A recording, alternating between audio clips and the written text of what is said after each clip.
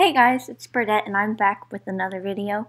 And in this video I will be showcasing another part of my Suburban house series. I don't know how long I'm going to make this series, but I intend to make a whole neighborhood and we'll see how it goes. But this is the gray house, and behind me we have the greenhouse, so they're opposite side of each other. And so this house has a little bit of a different style than the other houses. This house is 647 and the other house is 648, and those are like mailboxes, and I use their colors for the little knobs. I thought I did a nice job.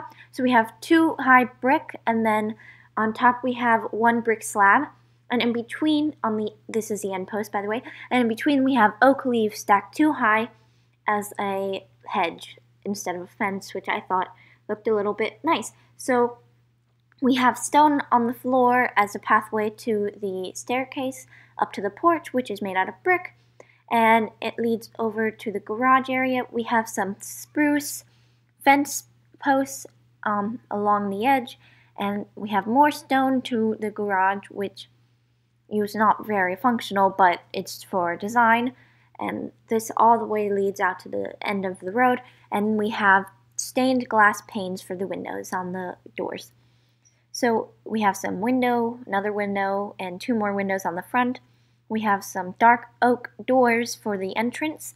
We have the study, which we have a laptop and 2 item frames in between, and in between we have court stairs. We have some bookcases and glowstone for the lighting. And so we can come down this long hallway, which was kind of inconvenient, but I tried my best with the space. So in here we have the first bedroom. This is a 2-bedroom. We have this little table, and we have the bed with which is a gray bed with the little painting and the window that we mentioned earlier for a view. Then we have come in here. We have the bathroom. We have a little toilet with a functioning lid where you could go your bathroom. Then we have a sink, and then we have some storage for your clothes, which is like the closet, but it's in the bathroom this time. So it's a little different than the first house. So then we can come into the kitchen area. We have this painting with some glowstone behind it, hidden behind the bookcases to light up the room. And then we have some stone or quartz slabs with, then we have this furnace with an activator rail with a vent on top, which I thought looked nice. We have this glowstone in the corner. We have 2 cauldrons.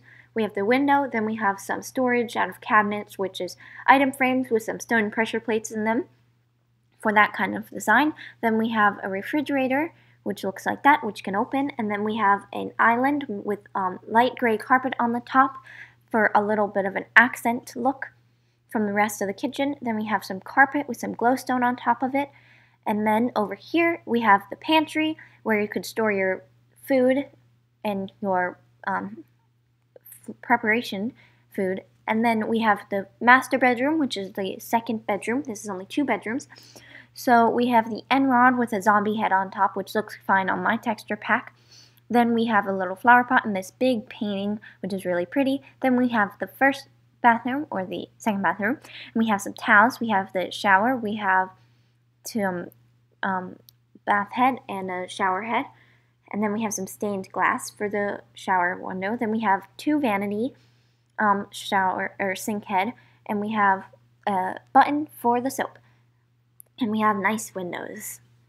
Then we can come over here for the his and her style chest for the closet. And so now we can continue onto the porch, which I thought I did a nice job with, just making sure the view is nice and open with a little chair where you could be the living room, essentially. So now we can come into the garage area before we go outside. We have a little window here and a step down area into the garage. Then in here we have the laundry room / washroom. We have the dryer and the washer. And inside here we have helmets, and inside here we have leggings. And if you notice, there's a bucket that's empty and a filled bucket, as this is the washer and that is the dryer. Then we have this painting, a little flower pot with a dandelion. Then we have the detergent holder and a cauldron for the water bucket. Then we have an empty garage for, again, you can fill in with your car or something. And I don't know how to design a car, so that wasn't important. Then we have another side door. and come up here and out through the porch to the outside backyard area. So we have this table, which is made out of the same sort of design. We have some light gray carpet on top with some stairs and the same stair chair design.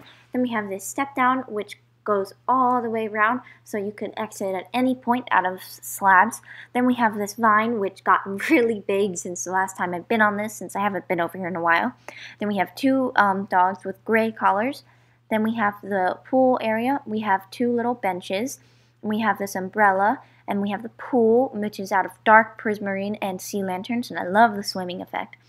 And then over here, we have the shed area, so we have a nice kind of roof design as the same area over there. So we have chests for your storing your tools and a crafting table to build things. We have our parrots, which you can sit, which is incredibly unique to Minecraft. And that's the house, so you have this big open area where you could run around and play for your kids and anything else for your pets too. So we can continue back through the rest of the house. And I think that's about it for this house. This is episode 2 of the Suburban House series. I hope you guys enjoyed. If so, make sure to leave a like. And if you want to see more, subscribe and hit the notification bell. And I'll see you next week for series 2. This was Birdet Blues, and I'm flying out.